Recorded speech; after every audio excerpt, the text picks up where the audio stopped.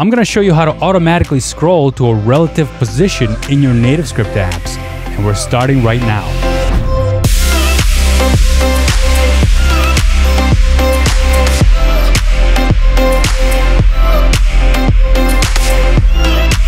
Ladies and gentlemen, what is going on? This is Alex from NativeScripting.com, where I have an entire video course on using NativeScript UI widgets. You can see more info down below in the description. And if you want to learn more about NativeScript, make sure you hit the subscribe button and the little bell so you never miss a thing. Today, we're scrolling without using our hands. That's right, let's see how to programmatically scroll. This works equally well on NativeScript Core, Angular, and Vue because we're using the ScrollView element, and the ScrollView is so useful it comes with all flavors of NativeScript. And in this video, I'll show you how to scroll to the end, how to scroll to the middle, and how to scroll to the beginning if you have a long horizontal scroll view. You can also do it for vertical scroll views. But that's not all. Oh no, I will show you how to scroll to an ID. So if we have an element with a specific ID, I'll show you how to scroll to it programmatically. Let's do this. All right, let's create a new application by using the TNS create command. That's part of NativeScript CLI. I'm going to call this one demo scroll to position. And I'll give it the TSC flag, so it's a TypeScript project. All right, once we have this created, let's navigate to that project. I'm going to go into that directory and open this up in Visual Studio Code. Let's do a little bit of a setup first. I have my main page XML here. I'm going to pop that open. We're going to need app.css. Let's take out all the styles out of here. And I'm going to clean this main page XML up also. I don't want any of this commentary here. We don't need that. And I'll remove the stack layout as well. So I'll just leave the action bar, the navigating to event on the page. That's good enough. Okay, now let's go to the code behind here. I'm going to remove the comments here as well. Boy, there are a lot of comments here, aren't there? I should make my own template. Okay, so here we go. We're navigating to, and we got the page. We don't need the binding context because we're not actually going to be doing anything with that. We've got the page and we're good to go. Now, sometimes when you need to use the page outside of the navigating to event, I like to have it out here just so I can refer back to it again. So this is a page of type page, and I'm going to set it to null up here. And then when we navigate to this page, then I'll set that page right there to this. So let's set up our markup here. I'm going to start with a grid layout just to contain all my markup for the page. And inside, I'm going to have a scroll view, which is what we're going to be scrolling. Now, I want to get a hold of my scroll view programmatically, so I need to give it an ID here. I'm going to call it my scroller. I'm also going to be scrolling horizontally, so I need to set the orientation. Orientation property is going to be horizontal. And just so that I have some content placeholder here for my labels that I'm going to be scrolling, I'm going to place a stack layout here. Let's close it out. And I'm also going to give the stack layout an ID so that I can reference it in code and so I can fill it up with my labels. I'm going to call this one content container. And let's give it a horizontal orientation as well. I'm just going to copy this. Now you could probably just add your labels right to the scroll view here, but I want to be explicit about my inner layout. So I've added a stack layout here. All right, so let's grab a hold of the scroller and the content container in our code behind. So I'm going to go back here. I'm also going to need a scroll layout variable here, and it's going to be of type scroll view, which I'm going to initialize to null. Same thing with the content container. I named it scroll layout because I want to be explicit about the fact that's a scroll view. A scroll view has some functions on it that we're going to be using that are explicitly only scroll view related, whereas a content container could really be anything. In our case, it's a stack layout, which I'm going to instantiate to null. So we need to do a few imports here. Let's import the scroll view. I'm just going to copy this right here. And that's coming from TNS Core Modules UI scroll view. And notice I'm using all long import statements here. As of version 5.2, NativeScript deprecated the short imports. So now we have to use long imports, which is good actually. I have a video I made about that, and you can see the link here. TNS Core Modules. This is coming from UI layouts, stack layout. Great. So now we got our imports. Let's go down here. We can use the page now to get view by ID. And the first thing we're going to get is our scroll layout. And I think the ID is called actually, my scroller. There we go. And I want to cast that as a scroll view. I also want to get the content container here. Page get view by ID. And that's going to be as stack layout. So what's the idea of our content container? It's content container.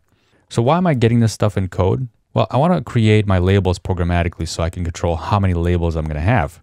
So let's say const num labels, and I'll set that to 50. So I'm going to generate 50 labels here. Now, these labels are just labels here, but you can think of these as any kind of layout or any kind of UI widget. Maybe you have an API that you pull down some data, maybe videos or music. That's why I'm adding these programmatically, so you can see that even while adding them programmatically, it'll still work the same way. Your scrolling will still function. So here, what I'm going to do is I'm just going to loop through and I'm going to do it labels number of times. So in my case, it's 50. And I'm going to create the labels programmatically. So const LBL equals new label. Oops, label. And we need to import label. So I'm going to import that up here. Import label. That's coming from TNS Core Modules UI label. We got the label. Let's give it a class name, LBL class name. So we're going to give it some styling so it doesn't look very plain and boring. And this is going to be my LBL. And we need to give it a text. We need to give it some text so we can see something inside the label. So the text is going to be, let's give it the actual number. That's the index of this loop. I.toString. Okay. Once we have our label created, we need to add it to the content container. So content container, add view, or add child, I should say. And that's going to be the label. Cool. So what do we need to do here? Well, we need to run this. So let's take a look. I'm going to save everything and let's run this. TNS run iOS. I'll show you this in Android as well. This is going to run through and build this project. I'm going to fast forward through this part. Okay, and we've started out and there is our app. Well, you can see that it's pretty ugly, but we can still scroll through these numbers.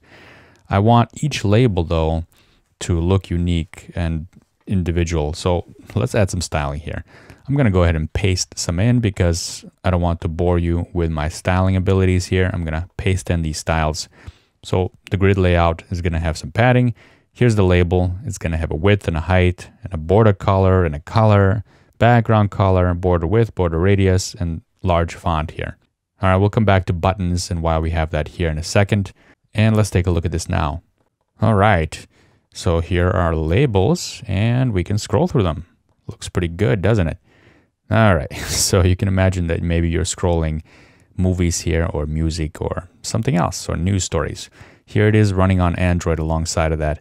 Now on Android, the label text is actually vertically centered to the top. There's hacks you can go around doing that, but we're not looking at that right now. So just imagine that these are in the middle. All right, so what do we need to do? We need to be able to scroll this automatically. So in order to do that, I want to have some buttons here. So in my grid layout, I'm going to create a flexbox layout here to contain my buttons. All right, so now that we have two children in this grid layout, we need to somehow space them out. So I'm going to add the rows property here, and the top row is going to have our buttons. So that's just going to be height of 60, and the bottom scroll view is going to take up the rest of the height. Flexbox layout is going to have our buttons in it. So for example, here's the first button, and I'm going to give it a text. Let's say we want to scroll to end.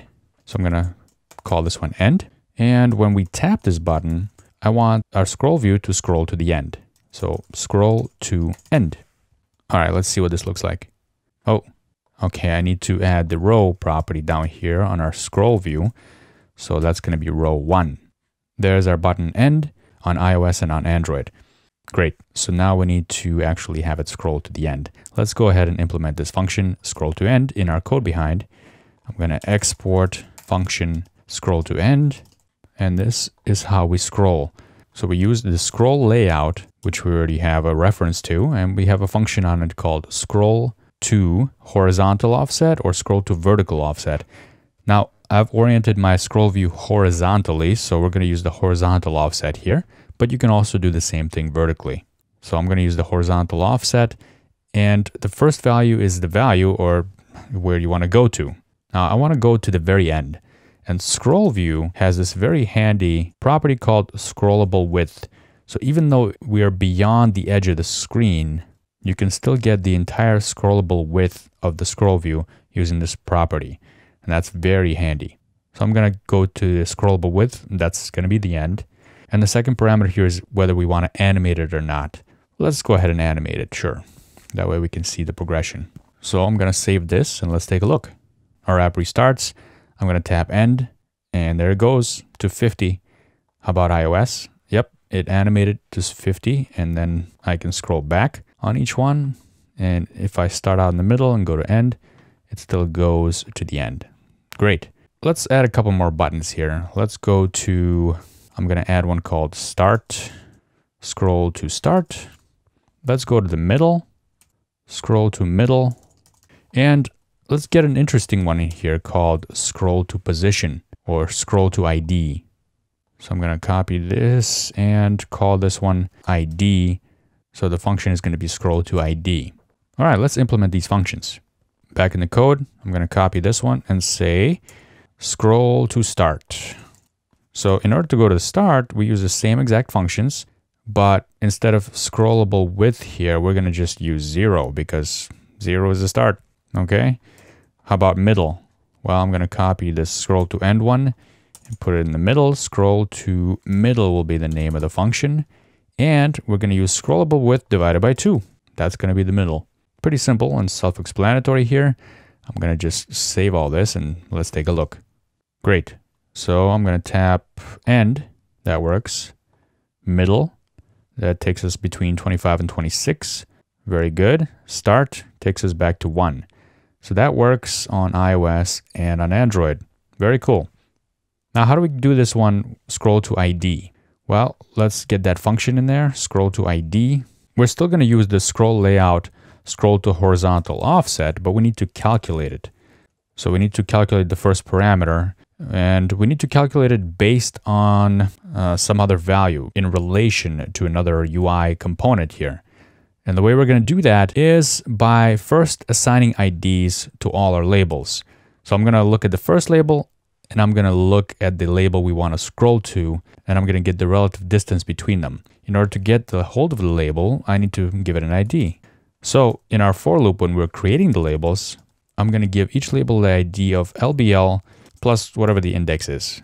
So down here in scroll to ID, first I need to get a hold of where I'm going to, which is the target.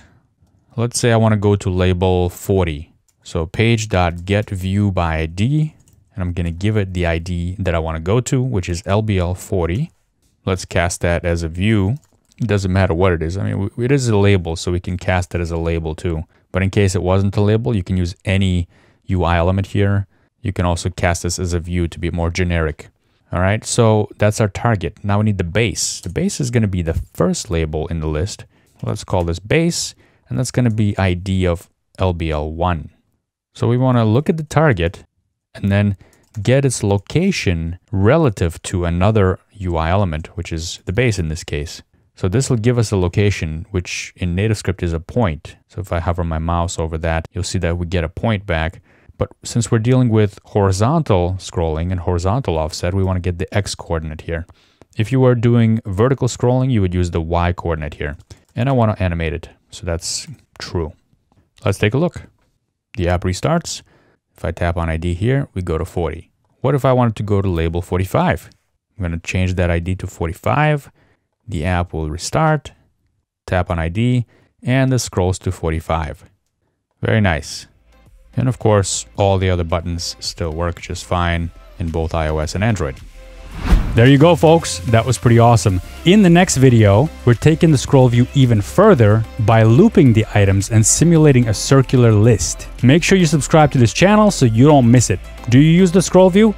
Let me know down in the comments below. You can follow me on Twitter. I'm @DigitAlex. I'll be tweeting about all kinds of NativeScript related stuff over there. And I will see you in the next tip, trick, or tutorial right here. Bye.